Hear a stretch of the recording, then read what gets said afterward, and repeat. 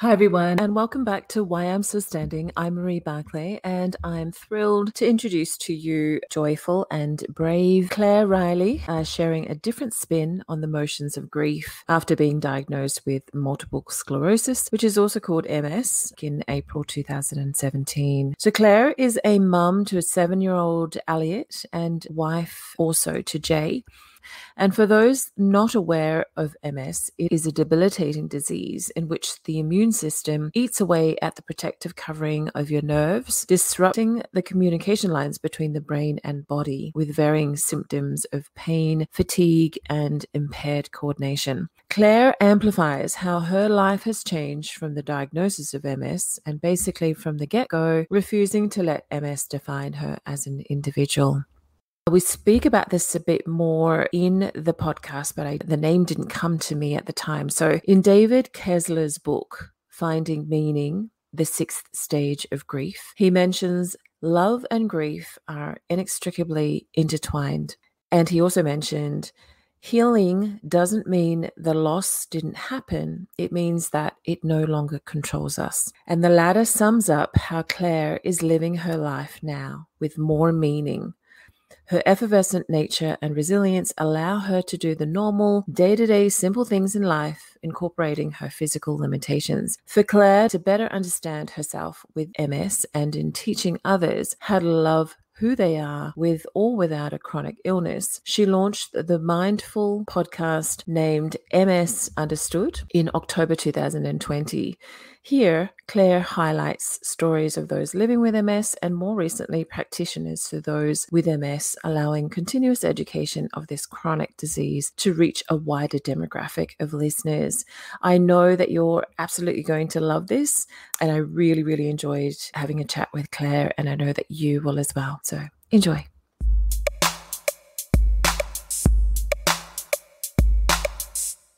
So welcome, Clare. Welcome to our Why I'm Still Standing platform. It's such an honor to have you here.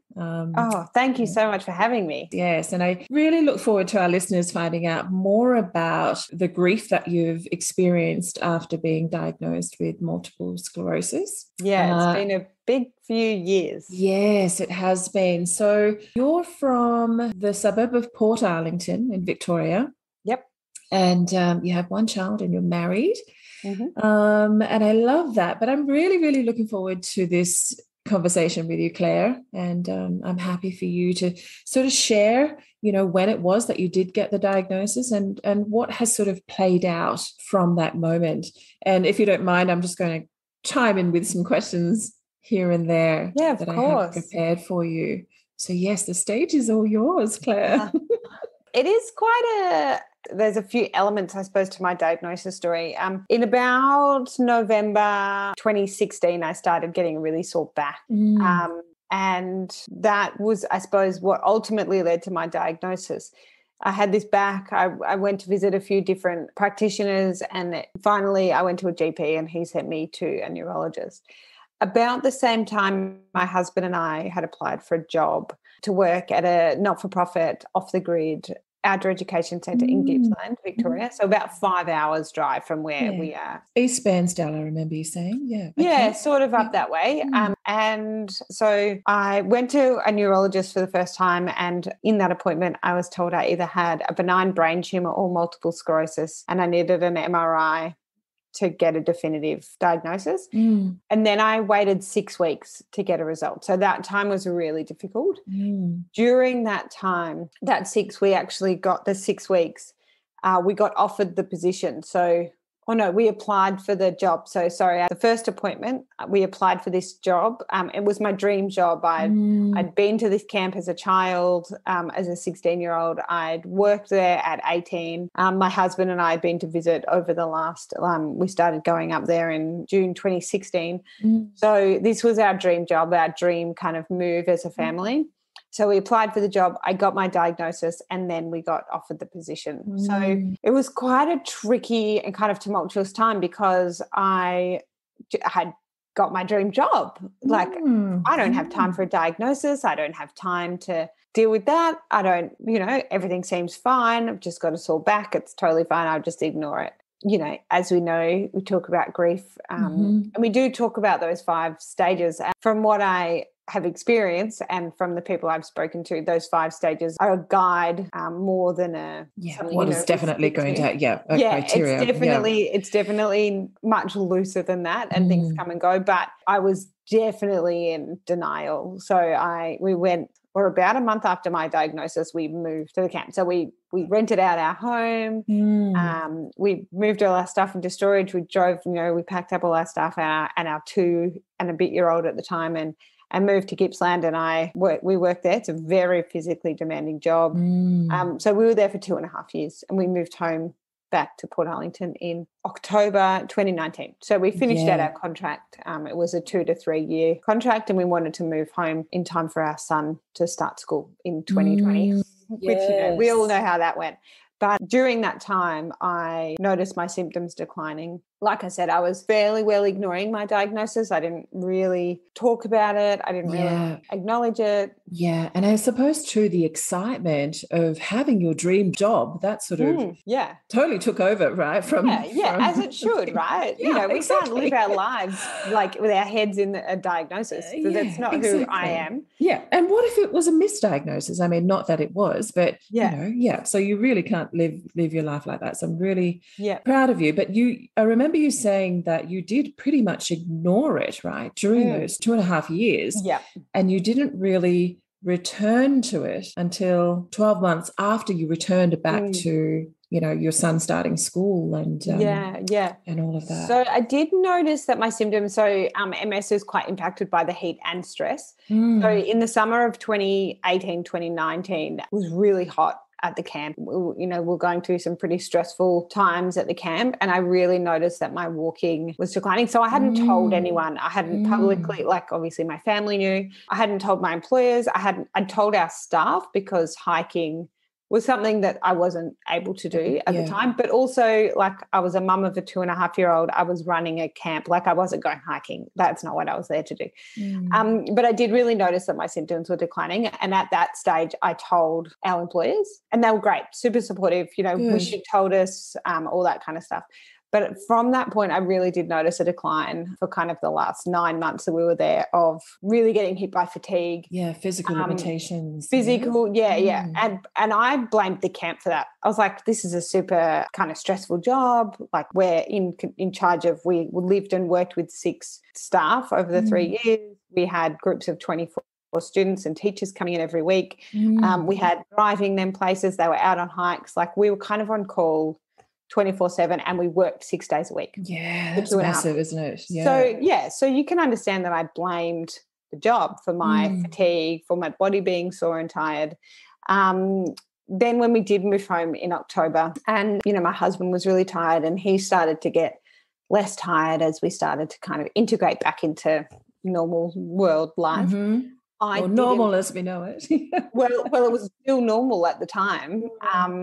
So I didn't get less tired. I kept staying tired, and my walking wasn't getting easier. And that's when I really hit that kind of grief of, I don't know if I'm allowed to swear on here. Please do. Just be natural, Claire. It was completely, shit, this is not going anywhere. Yeah. Like I'd said, I'd been ignoring it. I'd been blaming the camp. I'd been ignoring it for 2.5 years. And at this stage, I was really angry. You know, just like, it's not fair. Why me?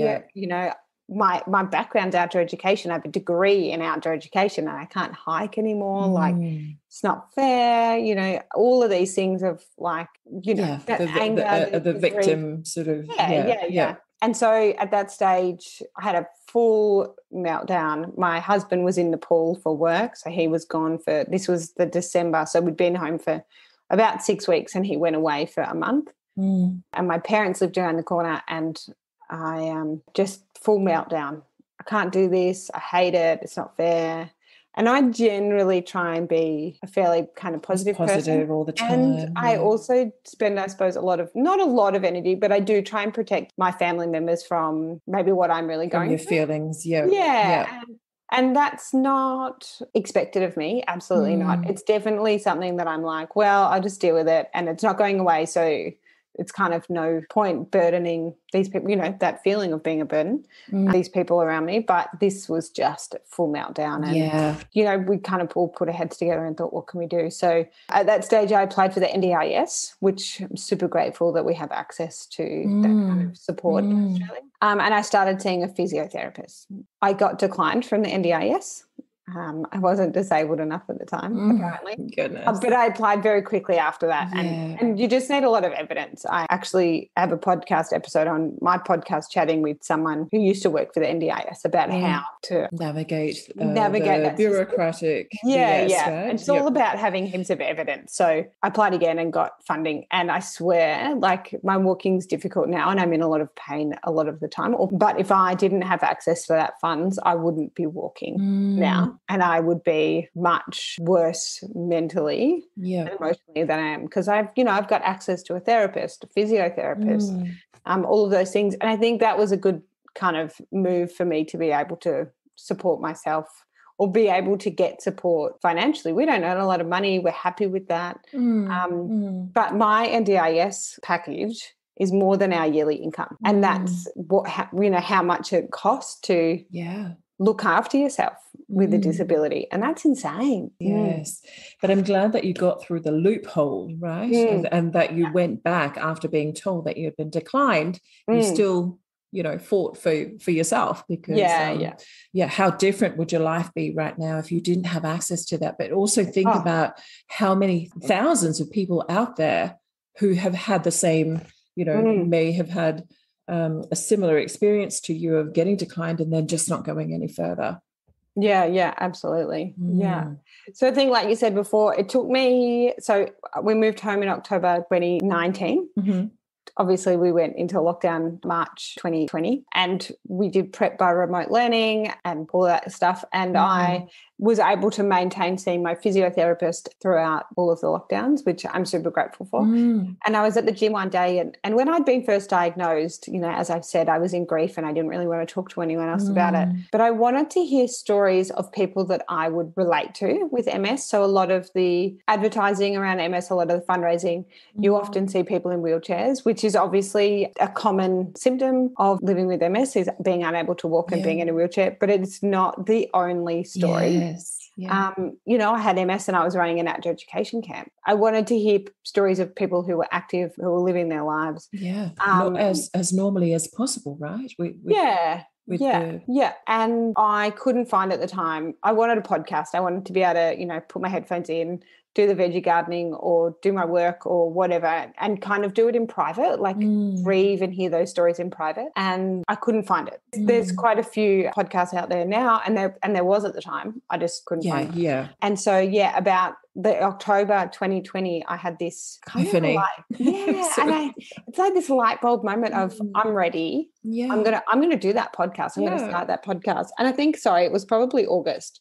I ended up starting it, releasing the first episode in October 2020. And that's when I think my life and my mindset around having MS really changed, is after being able to chat and hear stories. So the name of your podcast is MS Understood. So congratulations on that. And it is like everything, right? It's about having the seed in your head, but then it's planting that seed and physically taking action to start it. And like you and like myself, right, Claire, we had no idea how to even start a podcast, but here we are. And you have done how many episodes from the first one that you launched on the 1st of October 2020? So I've released 70 episodes. Wow. So I do an episode every Monday morning. And for the first 12 months I interviewed, was probably 50. So the first episode was my story, and then the 52nd episode was like another one of your, like an update type of thing. So I did 50 interviews in between those with people who live with MS, and it was like people are amazing. Yes, I think in general, but being able to chat with people with multiple sclerosis, who live with multiple sclerosis from all over the world, like the stories that I hear or that I heard in that first year of, you know, lawyers, authors, people who had hiked the Great Wall of China in high heels. What? Yeah, I know. Comedians, I chatted with a woman who was on a Netflix TV show called Win the Wilderness. Mm-hmm. She's from England. I chatted with Tim Ferguson, the comedian. I've chatted I'm super humbled every time someone says yes to saying yes, I know. coming on an episode. I am too. I was blown away when you said when I received your email saying that you would love to, be on this. Yeah, and the stories the reason I'm now seeing an exercise physiologist every week is because someone I interviewed said that they saw an exercise physiologist multiple times a week, and I was like, right, let's add that to my team. Yes, exactly. Yeah, and I was able to kind of hear all of those stories about how people look after their life. And then the second year, I decided that I'd personally heard, for me, enough of those kind of stories to get what I needed out of it. But I knew that people still needed that. So what I started doing is interviewing professionals or people who support those people. Yes. I remember you saying you've interviewed recently a sex therapist, right? Which I'm sure will be an astounding listen. So Chantel Otten is the biggest sex therapy practice in Australia. And she's incredibly gracious with her time. She's just written a great book called The Sex Ed You Never Had. Okay. I'm pretty sure. And I just think it's I'm going to give it to my son when he's Yes, I was going older. to say it's fantastic for children of all ages, I'm sure. Yeah. I've got an episode actually coming out on Monday. So it'll probably be out. I'm not sure when this will come out, but with my son. So he's 7, like I said, and we chat about what it's like to have a mum with MS. So how delightful. Yeah, I'm really excited to I'm really looking forward to that. And I remember you said that when I asked you the question, what inspires you? You said your son, firstly, your family and your community, which is all wonderful. So I would like you to speak more about what actually inspires you of those three, of your son, of your family, and of your community. But I wanted to say to you, Claire, that I've learned from you to keep my podcast consistent, because every Monday, consistently, every single week, you launch a new podcast. In terms of my other works that I do, I couldn't possibly do it every week, right? Knowing the amount of work that needs to go into it. So, but I've actually committed to doing every fortnight, right? Or every 3 weeks. So, which I have been doing since the beginning of the year, which I'm very, very grateful for. So, but thank you. I just wanted to mention that. I just think, it takes dedication and it takes discipline to be able to do that. So, so thank you. Yeah. And I think it's one thing that I suppose I committed to mentally before I'd started, is that I wanted to release. So I release an episode every Monday morning at 5 a.m. and I schedule those. And it was something I'd heard from someone, is that, it's that expectation around how people can expect, or when people can expect stuff coming out. It's also for me, because if I don't have some kind of commitment like that, if I'm like, I'll just release it, I won't. Yes. So if I, it's my personality type. If I'm just like, I'll just do it whenever I feel like it, I don't have that same, I'm like, no, I have to get an episode ready to go. So you're absolutely right. Because I've found that that's been a bit of my limitation as well. After my previous episode, I said to Kathleen Gage that I would be launching it the Wednesday after, but it wasn't until the Wednesday after that, because so many other things had come up that I had to deal with, right? But like you said, if you're really, really committed and you're dedicated to it, you'll find ways of moving those other things that you thought were important around the importance of getting that out at 5 a.m. And I think for me, if I've made the commitment, so I'm 2 weeks scheduled, 2 weeks at the moment, and I've got about 4 or 5 interviews that I'm yet to schedule. I also study part-time, so I need to fit it in around that. But to me, it's like, I know that I've got 2 weeks ahead, but if I have time today, I would edit one so that then I become 3 weeks ahead. I'm sort of in that process. It's that thing of like, it just means that, like, if on a Friday afternoon I don't have a podcast episode scheduled, you get into editing. I'm like, well, I have to. Whereas if I didn't have that Monday time routine, then I'd just be like, I'll just don't worry, no one will care. But it's not about like, it's not about what you think. It's about what your audience is expecting. Right? Yeah. And obviously, people would be very understanding if I miss one. Yeah, I've released 70 episodes Like, Yeah, something is kind of congratulations. like, Wow. if I did it, if I missed an episode now or missed a Monday now, I'd be like, oh, like, how's that Yeah. streak, Yeah. Yeah, exactly. Yeah. You're letting yourself down, right? It's Yeah. you're doing Yeah. a disservice to you. Yeah. Yeah. After all the work that I've put in. Yes, exactly. And I love it how it was just a seed and then now all of a sudden you've obviously inspired a lot of people, right? And so what is it like a favorite affirmation or what is it you probably Well, have? I Yeah, I remember actually you have just showing. released Yes. a deck, and I've got them right here. A deck of Yay. affirmation cards. So Yes. it's a deck called Affirm, and it's chronic illness. It's daily inspiration for life with a chronic illness. And actually, the card I pulled today just simply says, "I'm enough." So, Oh, that's yeah. great. Yeah. And Which is then perfect for this, right? Perfect for the yeah. heading of our podcast. Yeah. So there's 55 and I just released them, I think, nearly 2 weeks ago. And I'm Yes. just starting to see them after the kind of that first couple of weeks of them being posted out and stuff. I'm just starting to see them pop up on other people's Instagram accounts, which Instagram's is so great. nice. Oh, how neat is that?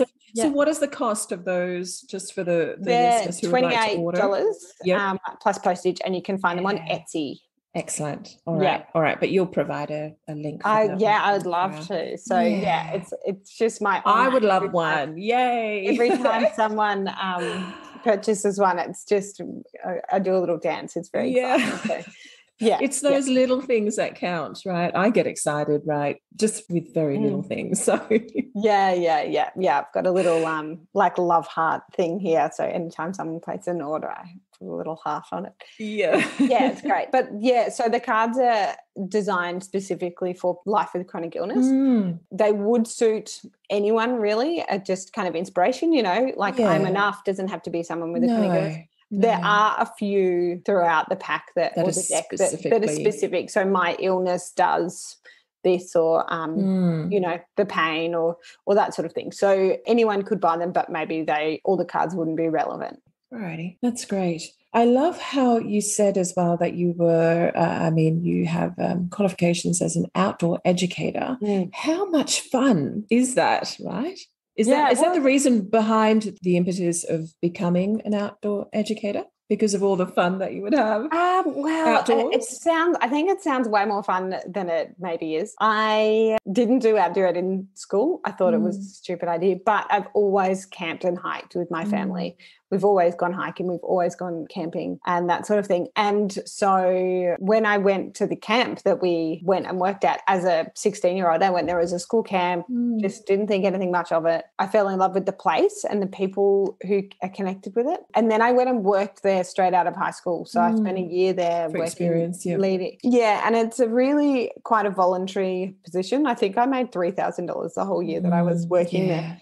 But it's not to do with money when you have such a love and a passion for something, right? Yeah. And I'd applied to get into environmental management and ecology when I was in year 12. And I got into my first preference and I burst into tears because I didn't know what I wanted to do. Yeah.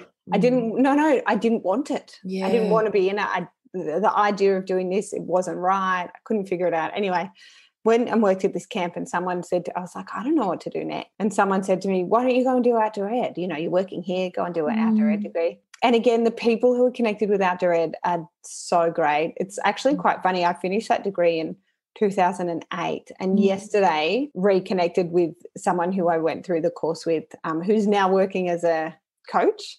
And we had a Zoom call and caught up on how life kind of ebbs and flows and glued us back together. So, the degree was 3 years and I sub-majored in psychology, and the degree literally I specialised, all my kind of specialties were rock climbing and whitewater paddling throughout the degree, which is, I suppose, great because I ended up meeting my husband rock climbing. There you go. He bike rides and paddles, whitewater paddles, but we met rock climbing. In terms of outdoor ed, I actually didn't work in that field for very long. Like I said, the degree was really fun.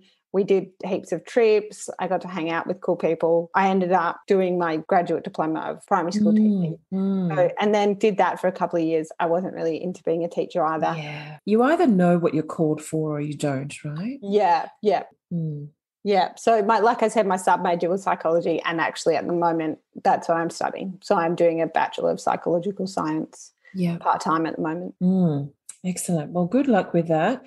So did you want to speak more about your son? I'm really looking forward to hearing the episode on Monday. And then also how your family inspires you and how your community inspires you. So my son, Elliot, he's, like I said, he's 7. Yes. He's turning 8 in 22 days. He would like everyone to know. Oh, okay. I find it super interesting because when you speak so highly of your child, and I do, it's really, I suppose, reflecting on the job that we've done raising him. Yeah, definitely. People say that a lot when they notice babies, and babies are very calm, right? And I'm talking about from, say, 6 months to 18 months, which I can honestly say that both my children were quite beautiful at that stage. But I do recall someone coming up to me when my son was 6 months old and saying to me that he was the most beautiful baby that they've ever seen. Right. And I sort of bewildered by that. I mean, yes, I knew that he was the most beautiful child in the world, but for someone to physically come and say that to me was just very, very awesome. But then I remember he also said that they are the image of you. Right. So, yeah, I took that as a compliment, of course. Oh, as well. for sure. Yeah. Yeah. But it's it's how you interact with them, and how, how they're brought up is obviously, what brings out more of the beauty and the childlike wonder already in a childlike body. So we so he was 6 months old when we built the house that we're in now. And we owner built the house. So I was the project manager. He was crawling around on the dirt, concrete, whatever, in his onesie. And I was quite, not distracted, but preoccupied by building a house. I was managing the trades, and my husband was going to work. Yeah, because it's big work, right? Yeah. Especially when you start to do it on your own. Yeah. Yeah, he from very, very early on was quite independent, because we're quite independent people. And that's what I don't know if we expected of him, but we kind of let him do his own thing. And then we moved to this. So he was 6 months to 1 year old when we built the house. And then we moved to the camp when he was 2.5. And he spent most of the next 2.5 years talking to anywhere between kind of 14-year-olds and 50-year-olds, 60-year-olds. And he could have a conversation with anyone. Like, it didn't matter how old they were, who they were. He would tell students who, year 9 or 10 students, tell them off for being in the wrong places at the camp. He thought he was the boss, so he was very confident, but also quite well spoken as a young person, because he was interacting with so many older people. Yeah. It's a bit like being the youngest of siblings, and there's like a big age difference, like a 10 or 15-year age difference. You really notice that child's development is a bit more ahead than, your average child. He did have an interesting time moving back here and dealing or spending time with kids his own age, but it didn't take him long to kind of figure it out. No. But even now, I find him super compassionate, and whether that's to do with, spending so much time with other people that he didn't necessarily know, or my diagnosis. Yeah. He's really kind of understanding of other people. He's really open to asking questions. So, we're very open in our family. We talk about a lot, and he's pretty comfortable talking about all those things, anything really. Just as a human, I think he's someone I like hanging out with. Yeah, and it's good not to guard them either, right? It's good not to wrap them in cotton wool and get them to realize that this is life. And I think by showing that at a younger age, they're not resistant to that when they're Absolutely. I think the more you do it early on, because we've done quite a lot in his little life, but now if we're having those conversations, they're not abstract or weird, because they're just how we've always spoken about. We talk about religion. We're not religious. We don't have faith in our family, but we talk about religion in terms of Christmas and beliefs and how everyone has different beliefs. We talk about disability and, how there's different levels of that. We talk about, he and my husband have Aboriginal background. So we talk about the history of Australia, ancestral. We talk about, LGBTQIA plus rights and community. And so they're just conversations that we have in our home. And, I think it's great. Like he's nearly 8, and And actually, my husband works away a lot. So having... he's like a little buddy, right? He's not just your son, he's a little buddy. He's still 8 and I'm still his mum and I still get him in trouble and he still doesn't like me at times, and that's totally fine because I'm not here necessarily to be his friend. I'm here to be his parent. Yeah. But we can actually have conversations, every night we sit at the dining table and say, what are you grateful for today? And yesterday I took him to swimming and we did it in the car. So he's like, can we do grateful for us now so that when we get home we can watch a movie? And so he's already doing the negotiations. Yeah. And I was like, sure. I was tired and we're sitting in the car together for, half an hour each way. So why not talk about our days now and then sit down and watch Willy Wonka later? Yeah. And there's so many versions of Willy Wonka as well. Oh, yeah. So. No, we watched the original one. Okay. And then, this morning we had a dance party to the songs from the kids' movie Sing 2. So, there's just... he's got a lot to him. Yeah. So, no, that's good. Yes, there's a lot of substance there. And you know what? You mentioned something earlier. I know from my learnings, but also probably from a personal side as well, that your children can feel you, right? And so I do. This has actually happened with my grandson many years ago, just after my separation. I remember I was on a phone call with a friend of mine, Chris from Perth, and it was almost as if my grandson knew something was wrong, and he immediately came up to me and just gave me a hug. And I will always remember that time, right? Because I was really feeling quite low, and so they feel things that we probably don't know that they feel more of, and that is what makes them so compassionate and kind, and from a very young age, and not having access to brutality, right? But in saying that, of course, you're not going to keep them wrapped up or in your apron for many, many years, but make the most of your son wanting to speak to you now, because when they get to teenage years, like my son Mason, there's hardly words coming out, but we do communicate in other ways, like via SMS, right? Like when he's not here, like when he's not physically here, we're probably communicating a lot more. So thank God for, technology as such. Okay. So that's with your son. That's with your son, Elliot. How has your family inspired you, Claire? Yeah, I think it's, there's obviously levels of family. So my husband is an incredible support and has had a million lives even before we met. Wow. And that's a really nice compliment. His career history is he was a scuba diving instructor and had got the bends and ended up in a pressure chamber and died for 90 seconds, and then stopped being a scuba diving instructor and became a mountaineer.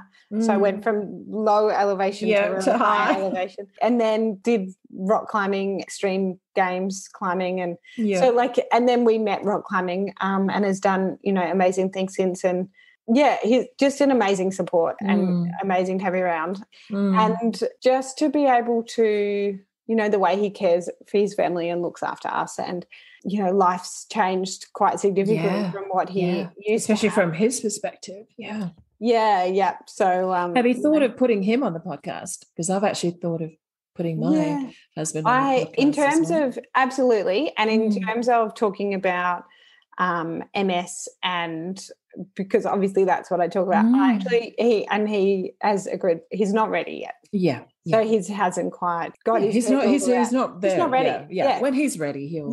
So the time will write. And the same. I said to my son, I've been interviewing kind of other people who don't have MS since October, and I've been asking Elliot since then, and he wasn't. He said to me yes last week, like he said no, and then he said I think I'm ready. So I think he's such an old soul. So having Jay around is amazing, my husband. And then my family, the same, the amount of support that my parents give, they thankfully for me live just around the corner, and they're incredibly well connected people, but also mentally able to kind of organize and plan and help out in that really practical sense, and are definitely there for the emotional support when I need it. So that's amazing. And our family's really close and we see each other quite often. I'm actually having dinner with my brother and sister this Friday. Excellent. Oh, Yeah, lovely. so, it's just really nice to have that kind of family around. Yeah. And have you learned from your experience of being diagnosed with MS, have you learned to be a bit more open with your emotions? With your friends and your family, or still not so? I don't think so, to be honest. I think I have a really good therapist. So I talk to her probably once a month. And I think I've just found different ways of dealing with it and managing those emotions, journaling a lot, talking with other people with MS. And honestly, I talk about MS so much with so many, podcasting. And it's nice to have a bit of a break away from it when you're with your family. Yeah, when I'm with my family, I try to, it might come up in conversation, but it's not the conversation. Yeah, it's not and I like it that way. Yeah. And as friends, they might ask how's things, and I'll tell them, but I'd rather hear about what they've been up to, and I'd rather tell them about my pottery on the weekend, or different things like that. So it's not that I'm, and it's your coping mechanism but it's also not about not talking about it. It's about not letting it rule my life.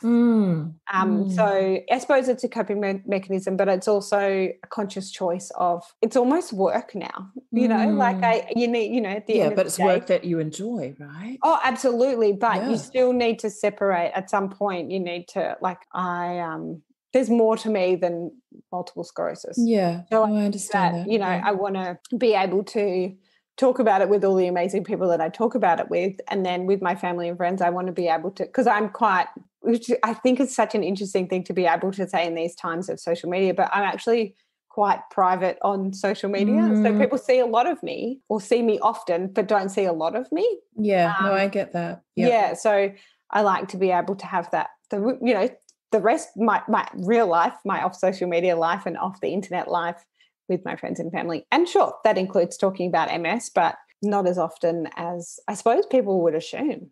Never sort of think that, though, that people will assume. I've got to the stage of my life, I guess, I'm a few years ahead of you, Claire, that there is no delineation between my work practice and my life, right? There is no such thing as having a balance in your work and your life, because my work is my life, and my life, and I'm living obviously to work and serve others. So for me, there is none of that. There's no line, and this is this and this is that. All of it is encompassing. I'm not sure if that makes sense, but it does. I think, but that's for me, obviously, which is completely different circumstances to you, and in terms of demographic, as well as, I'm completely healthy that I know of, touch wood. So I just wanted to mention that. And what about your community? How has your community inspired you? I mean, obviously there's the podcast, but what else outside of the podcast? Yeah, so I think, like what I was just mentioning, the difference between, I suppose, my in-person friends and community versus the online community. And the online community and the podcast community has been amazing. That's, it's how I've been able to emotionally support myself through my diagnosis. And initially starting the podcast was completely selfish. And the do you think? Oh, for sure. Yeah. I'm super grateful that other people that you were. But it's what I wanted. And it really helped me with my, being able to manage grieving, my grief, but also managing my team of people who can support me. Before, I've learned a lot about how to manage having MS from the people I speak to. Yeah, isn't that wonderful? Because you do.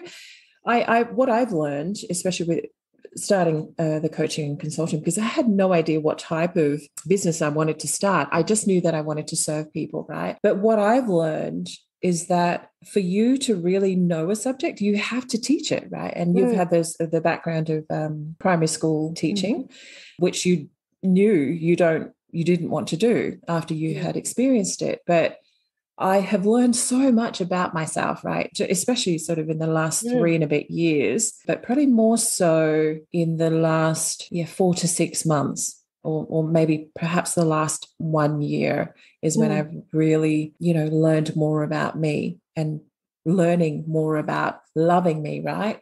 Or deeply loving myself, which I guess I'm that sort of empath that I can feel when that isn't happening with someone. That's how, high this, whatever it is, vibration or different hertz level or, whatever you'd like to call it from a psychedelic point of view.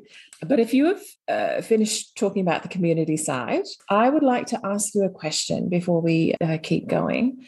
What is your definition of love? Oh, my definition of love. Gosh, that's really tricky. I mean, there's so many elements to love, isn't there? It's about loving yourself. And like you said, is rediscovering or learning about yourself through the work that you do. And I really think that having a diagnosis, receiving a chronic illness diagnosis, has forced me to really figure out who I am. There's no, and I did an interview with a woman called Sally Shaw, who is a psychologist who has multiple sclerosis. And we spoke about how most people don't actually have to know who they are because, they get asked the question of, what do you do? What do you do? Yeah. And, I'm a mum or I'm a business owner or I'm these things. But I've really had to kind of pare all of that back because I don't have the luxury of just knowing myself on that kind of surface level. It's and I don't know that I'm there yet, but it's a real kind of self-love that you need to redevelop or develop after a diagnosis. So there's that kind of love of loving yourself, which I honestly think, and I've said the word selfish in this podcast more times than I care to admit, but if we're not selfish in our lives, if we're not loving ourselves, we can't possibly be looking after anyone else or love anyone else. Absolutely true. So I think self-love and love for yourself is incredibly important, and maybe even more so after a diagnosis. Love. I don't know. You just explained it though. You just explained it quite eloquently. Oh, right? Did I? There you go. But I always just say, don't think about it too hard. It should just sort of come naturally. But I've loved actually asking that to all my podcast guests, right? Yeah.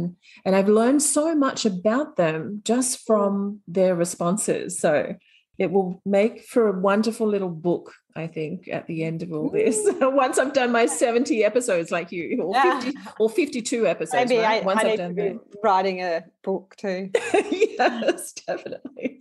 Well, one of the projects that I have planned is a 365-day quotes book, right? Of my own, but also of, specific ones that have changed me, that have altered my life. Because purely another guest from a podcast, Adrian Duen, he says something to me that really made me think about changing people's lives on a smaller level, right? Not like on a holistic point. And he says that every day he sends out a positivity message, and it doesn't have to be religious or God related. It can just be, good morning, have a blessed day, or good morning, have a joyful day, something like that. But every single day, like how you do the podcast every single Monday, every single day he sends out this positivity message to 100 people. Wow. And I mean, I do post probably every single day something of positivity, but I don't do it as intentionally, I don't think, as what he does. And that really, I feel as if that's what I need to be doing, right? Especially to my private Facebook group, who I love and adore. And I probably share a lot more in there than I do outside. So there is a bit of a delineation there then, Claire. Yeah. Between the private Facebook group, which was also started because my dad's name is also private, and he passed away almost a year ago today. So, but thank you for sharing that. Thank you for your definition of love, which is a question I love. But I'm not sure where I got this from, but I'm just going to read it because I really do think that it's going to resonate with you, Claire. And it is about deeply loving myself. And so the moment that you choose to love yourself with intention, by the grace of your thoughts, words, beliefs, decisions, you'll witness your life radically change for the better. And I'm not sure where I got that from, but obviously it was probably from one of the podcasts, many podcasts that I listen to, not just for listening for myself, but obviously I'm listening for training for me as well, right? Because anything that I feed myself or anything, your diet is a lot more than the food that you place into your body, right? So, but yeah, it's just about staying on top of your game so you're as optimum as you can be when you do these podcasts and share your experiences with others, but then also about listening to others and letting them, share more about themselves. But I really did love your response to my last question, so thank you. Is there anything else that you would like to say about the diagnosis? No, I think I've really shared the story. Yeah, I just think if anyone's listening who, has a chronic illness, reach out. I'm always happy to chat. I love a voice message. Yeah, you love to chat, which is great. Yeah. So, yeah, feel free to find me on Instagram or, have a listen to the podcast if it's something that resonates with you. Yeah, that's lovely. And it's good too how you said that you don't just interview people with MS anymore. You're also dealing with the practitioners now or the ones that are helping, but probably not even just with MS, right? Like all chronic illnesses. Yeah, absolutely. Yeah. No, that's great. One of the other questions I wanted to ask you is that how much physical activity can you do? Me personally? Daily. Yeah, you personally. So I have a goal of doing between 3,000 and 3,500 steps a day. That's pretty much my maximum. And that's light walking? Oh, that's just incidental. Okay, right. So you don't intentionally sort of go out for a half an hour walk or anything, right? No, that's just. Couldn't. I'd be lucky to do 100, 200 meters. There you go. Right. Yeah, that's what I wanted to understand or have the listeners understand. Okay. Yeah. Obviously, your diet has changed a lot. Mine as well. hasn't so much. So there's a lot of different MS diets that people will try or go on. I've always eaten pretty whole food. I'm all about meat and vegetables, and I love a cake. Good girl.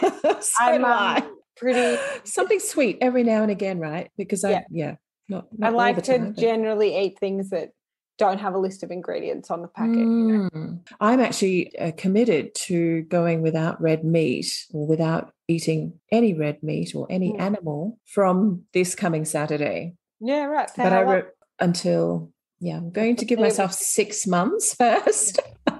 But if it goes beyond that, wonderful. To coincide with the no drinking. But I do remember listening to a podcast the other day about how having a strict only eating meat diet has helped someone coming out of a big autoimmune deficiency. But it's just incredible what's out there, right? But as with everything, it's what is good for you. Right? Absolutely. And for your condition and for your body at the time that happens. But I love what you said, that you don't want MS to define you. And I know, Claire, from, from what I do know about you, that you haven't, right? Even from being stoic right from the very beginning and not wanting it to sort of take over, I find that that's really, really inspiring. Thanks. Yeah, you're welcome. You're welcome. So on a final note, and thank you for sharing so openly as well, Claire, how would you like to leave, what is your final message to leave with our listeners? I think, we've talked a lot about grief through this episode, and I think that people don't have to feel as though they have to follow the kind of grief steps. Grief ebbs and flows, and, you can go into a deep, dark grief 10 years after any traumatic event. You don't have to kind of get over it. So I think that's something that we don't talk about enough and don't let people grieve. I think particularly, in the Western world is we're not allowed, we just have to move on. So I think it's really important to allow ourselves to have those grief moments. Yeah, no, definitely. And I'm a big believer as well that I don't believe that grief never ends. I spoke about my father before, coming up to his 1 year of his death. But I was saying to my daughter the other day that a couple of weeks, it might have been a bit more than a couple of weeks, but it was perhaps around the 11th anniversary of his death, that for 3 entire days, for half of those days, Claire, I kid you not, I was in grief, right? And I don't even think that I posted during that time because I just wasn't in that headspace. But I felt as if it was, and this is pertinent, right? Because we were talking about grief. It was pertinent to me because I hadn't allowed myself to go through that space on my own. Yes, I may have grieved with family. I've grieved with my children and friends, but I hadn't taken that time to grieve for Dad's loss on my own. But I really felt that happened. I was also introduced to another book because we talked about we probably didn't talk about all the 5 steps of grief, but I know that there was a book derived from that to say that there is a 6th step. Oh, wow. Right. So I'll find that. I should have had that ready for us, but I'll find it and I'll add it into the marketing comments. But thank you, Claire. It's been a really nice conversation, and I really do bless you with, much more to come. I just feel that there's more out there. Yeah. Well, thank you so much for having me. It's been an honor to be able to share my story. You're welcome. Come again. Once you've reached the, I don't know, 200 and something episode, perhaps we can do an episode together. Goodness. Yeah. Yeah, but all the best, darling. All right. And I look forward to staying in touch with you as well. All right. Thanks, darling. Take care. Thank you so much. Lots of love. Bye. I'm sure that you would agree that was a terrific chat with Clare Reilly. She's pretty incredible, where she's intuitively listened to her deep feelings of knowing that being diagnosed with MS was not going to define her. And so I'm really happy that Clare has adapted along with her family's help and community, and that she's pretty much living proof that she's navigating her way through life on her terms, despite her physical limitations with MS. So go on and kindly follow Clare's great works on Instagram and listen to her MS Understood podcast, which is released early Monday mornings, and you can listen via Spotify or Apple and or wherever you listen to your favorite poddies. And perhaps as a special gift idea, perhaps you would consider purchasing her Affirm cards for $38 Australian for someone who may need some positivity whilst navigating a chronic illness. And this can be done via her Instagram profile, which is in the marketing spiel using Etsy. And so if you've liked this podcast, please comment what your best takeaway is. And I've included Clare's Instagram details in the marketing spiel as well. Thanks, and speak again on episode 16. Take care and God bless.